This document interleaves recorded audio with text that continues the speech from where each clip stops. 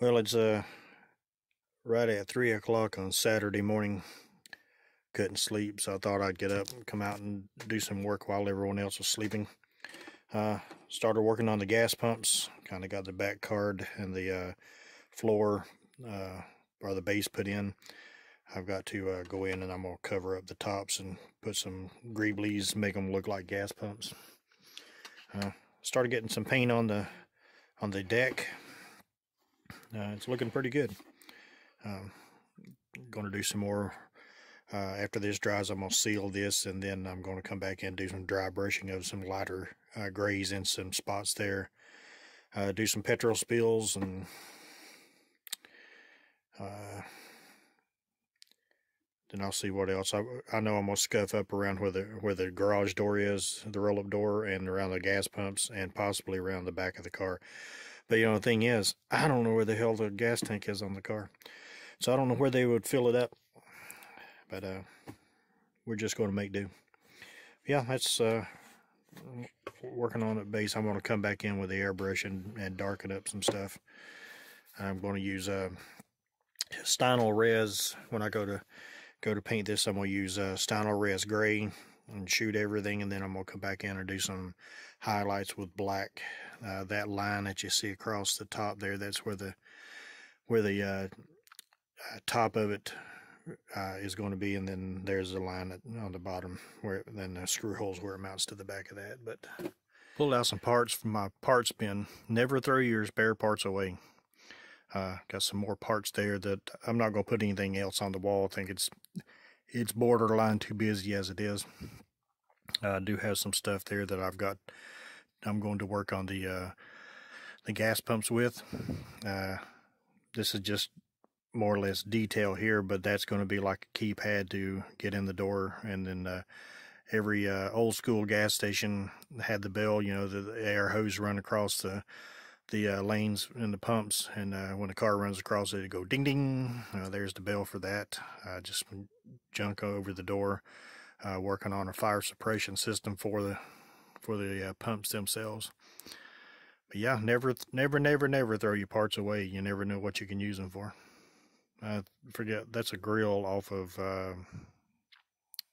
I don't remember, Buick Riviera, I think. I'm not sure. Okay, I know it looks like a mess, but been working on the gas pumps, and see if I can get one out of here. I don't know why I put it away. Working on the gas handles. It's going to be there's the gas hose and the handle for the fuel pump, and finally got a little color on the back wall. Still got a lot to do to this, but we're getting there. Probably next, I think I'm going to start filling in some of the lights there. Okay, I bit the bullet and started putting the epoxy in the taillights. I'm going to put just a tad more in them, but I mixed up way too damn much epoxy. Wasn't thinking, just squirted 2 big dollops out and added my red paint and started mixing it together, and it's one of those oh crap moments. But actually I'm going to put a little more in there and live and learn. I should have known this. I've done this several times using epoxy like this, and this is the method that I'm going to do with when I put the in the windows. The windows will be painted black. Once I get them sanded smooth, the windows will be painted black, and I'll just mix this up. And it's thin enough that when you get some on the toothpick, that you can turn it up and it'll drop right off. Of course, this is starting to set up, so I'm gonna go ahead and get. I have got a fly out here that's driving me insane, but look at that. Couldn't ask for anything better on that, man. Look at those. Turned out great. Got a couple of little air bubbles, but that's okay. We'll deal with that. Yeah, just start filling these others. Yeah, I got some scuff marks on my fender there, and that big old gouge right across the fender there that I got to patch up. The file came out of the hole and went right across the fender. Yeah, got a few little boogers I got to take care of. But yeah, I'm tickled about those taillights. Just about got the pumps where I want them. I've still got to add the hose. It's going to have twin hoses. You can see the holes here. That's where the hose is going to come out, and my little homemade gas handle. And but look at this. This is what I like. I got the windows filled in, or the lights filled in. I got a little bit of a hiccup right there. You can see that pillar between the two headlights. I had to drill those two out because they were not right. And then, but I got them all filled out. That's, where was it? I got a little, maybe it's on the other side. I got a little hole there. What I'm gonna do is drop Future in that to see if I can get that leveled out. And I got a couple of holes back here, if I can get this thing to focus. But yeah, right there. I'm gonna put we'll fill that light, or that lens, up with Future and see if it'll level out. So, but all in all, pretty good. Oh, just about dropped it. And then you can see when it will have headlights, and I got a bubble. Oh no, no bubbles. Well, that was going to have a bubble, because I had to drill those, you know, the two on the, had to re-drill these two out. That's why the drill bit jumped across there and gouged that. But that's no biggie. I'll fill in with a little bit of a Bondo. So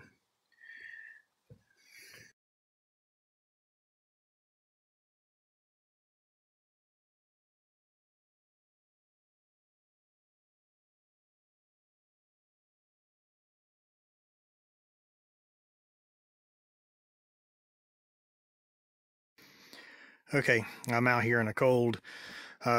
This is Wednesday, almost noon. Even though it's not as cold as, you know, some of you guys have, and I know, but it's cold to me. It's been getting down in the low 30s. I got below freezing there last night, and it's just 46 today. You know, I'm getting old, and the cold is getting to me. But I'm out here doing just a little bit. It's going to be kind of a short update. But here's what the gas pumps look like. That's pretty much where they're going to be. That one pump handle will be down in further, but having trouble getting the hose to stay in there. In this other part in there, but it'll be glued in. So those are ready to paint and detail. And you've seen I got all the lights filled in. I started working on the taxi sign here.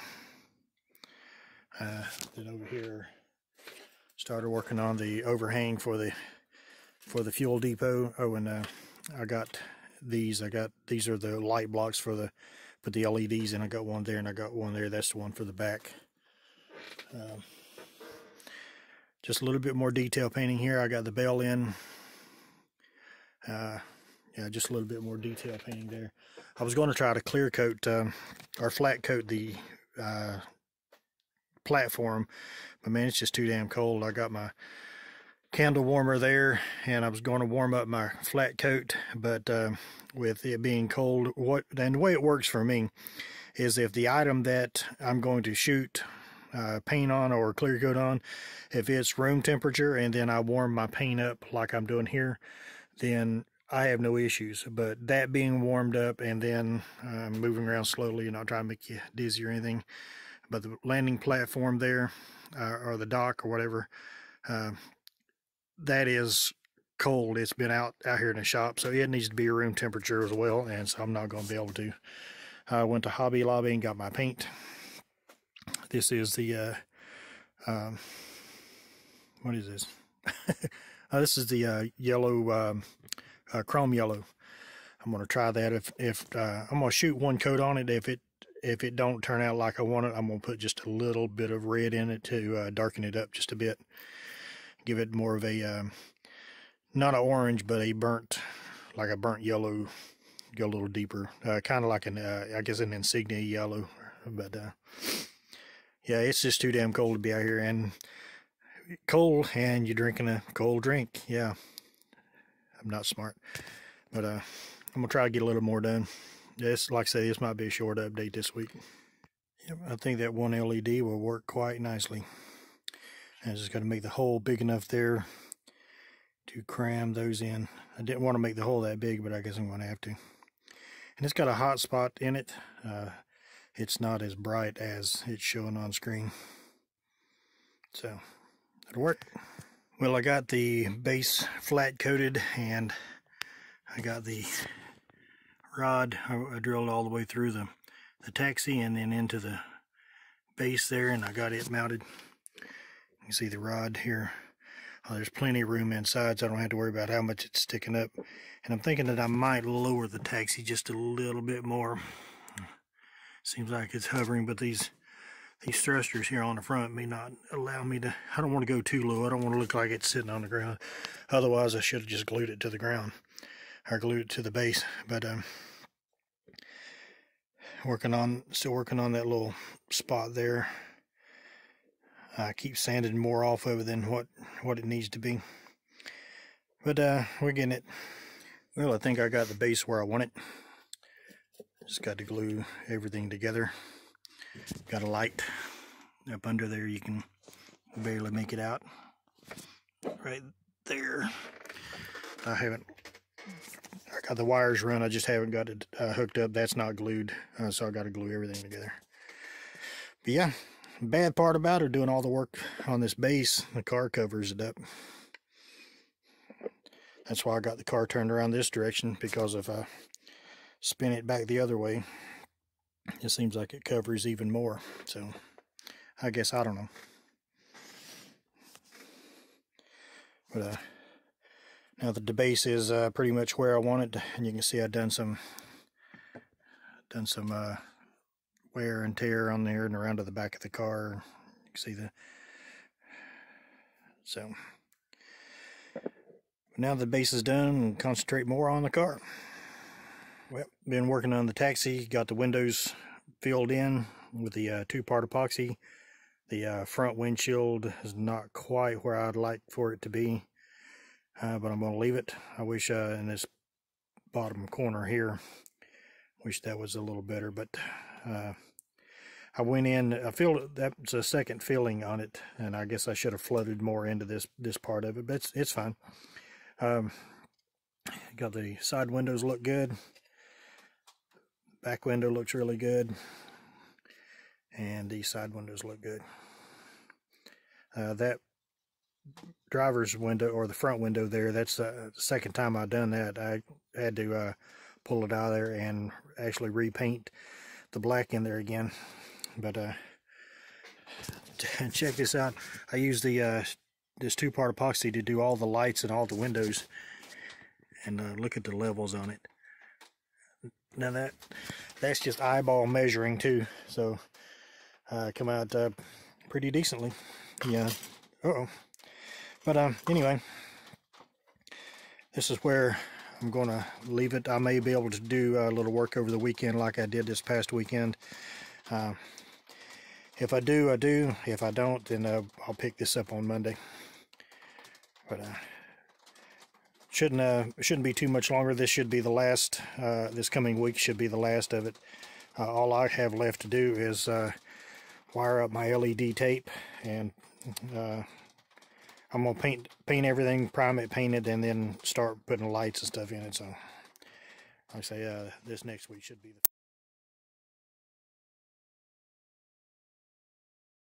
Starting to mask everything off for the taxi. Getting ready to shoot it with a primer.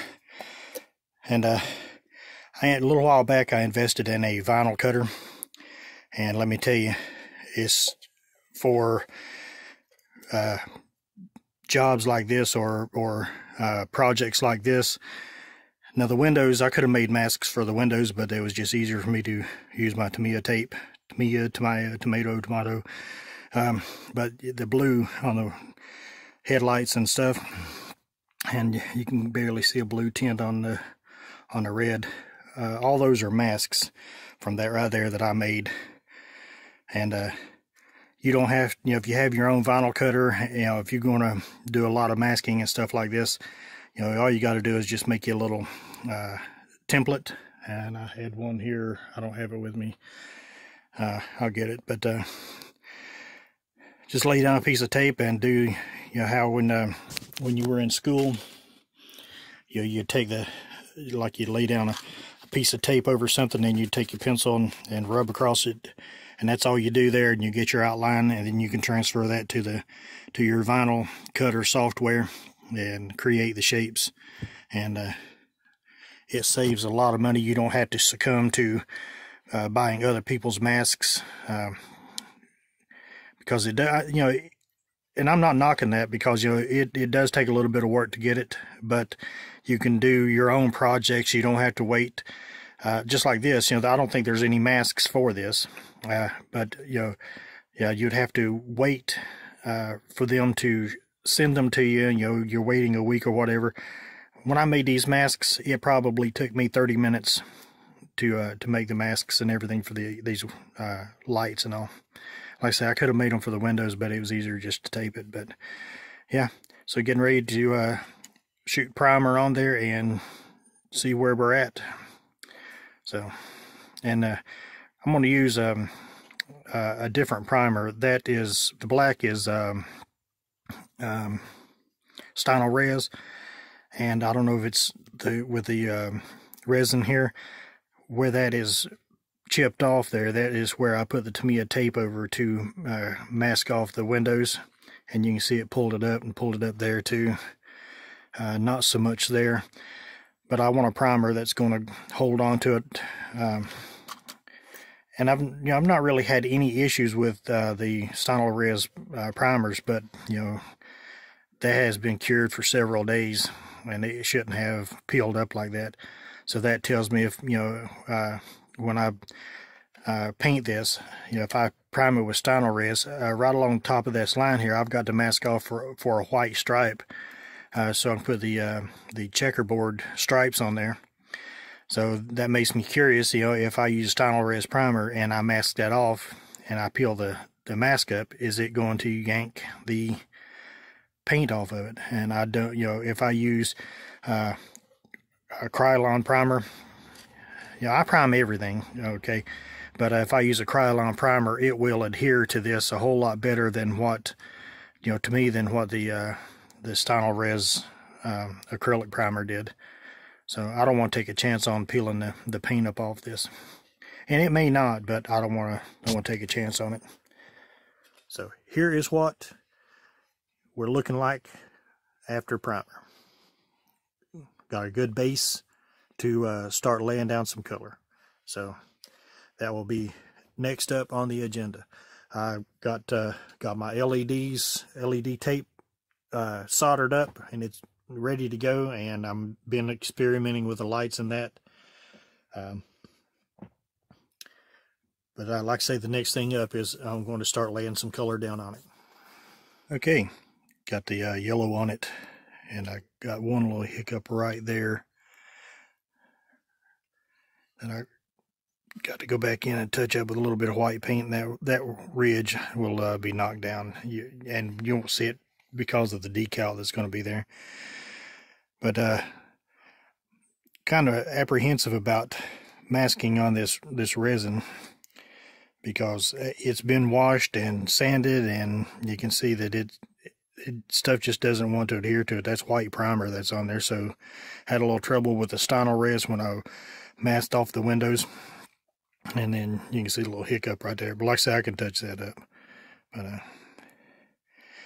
got one more masking time to do it, and I'm going to mask it and paint the bottom half gray again, all around that grill there in the top edge of that, where that white is. I'll because all that's supposed to be, I'm going to hit it with primer, and then I'm going to hit it with the gunmetal, that way it's supposed to be. But yeah, the yellow looks good on it. Okay, got all the paint on the taxi. I've got a few little touch-ups to do, like right there. I've got to touch that up.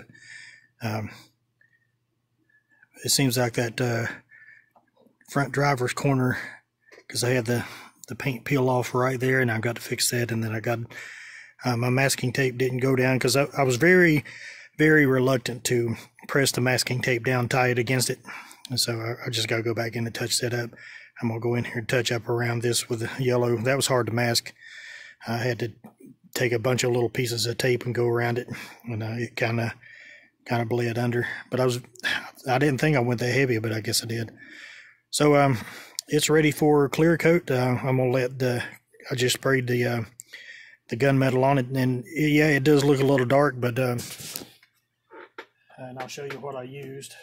I can find it. Here it is. Gunmetal gray. Metal color, that's what I used on it. It is a little dark, as well as I shot that part too. But it will be perfectly fine when I get that checkerboard on there, or checkerboard stripe, and get the masks off the windows. Still got to finish the hole for the sign, but all in all, it's about ready. As soon as the paint sets up on this, I'm gonna peel the masks off all the lenses, because I don't care, you know, when I flat coat it, I don't want the flat coat to dull the shine that's on the glass. But as far as these little lights here, you can't really dull them, so it doesn't really matter. And then so I thought I had a booger right there, but yep, there it is. All right, I went back in. You really can't tell in this light; it's a little bright. But I went back in and I done some pre-shading all around the fender lines and the hood lines and the front edge at the top and around, just different spots to give it a little wear and tear. What I sprayed it with first was the brighter color was a Krylon yellow, sun yellow, and then I come back in after I done the pre-shading. I done a pre-shading with gray. Actually the gray stynol resin, and then I come back in with, if it'll focus on it, the chrome yellow. It turned out to be the color I was looking for. Just got lucky on that one. And there goes the compressor. Okay. But I wanted to point out something. You know, it's still kind of cool here in Florida. I use that candle warmer right there to warm up my cans of paint before the rattle cans. You can also warm these up. You have to watch these a little more carefully. But when you're living in colder climates, and warm paint sprays better. So if you warm it up, like say I use that candle warmer, I'll go over here, plug it in, and I just set it right on there, and then I go back to doing whatever I was doing, and then a little bit later I'll come back and I'll shake it up, put it back on there. Now, if you grab it like this, you'll feel the warmth in that paint. When it feels warmer than room temperature, it's time to bring it off there, and it will spray extremely well. It's a given fact that cold paint it's thicker, and it wreaks havoc on an airbrush, and as well as spray cans too. So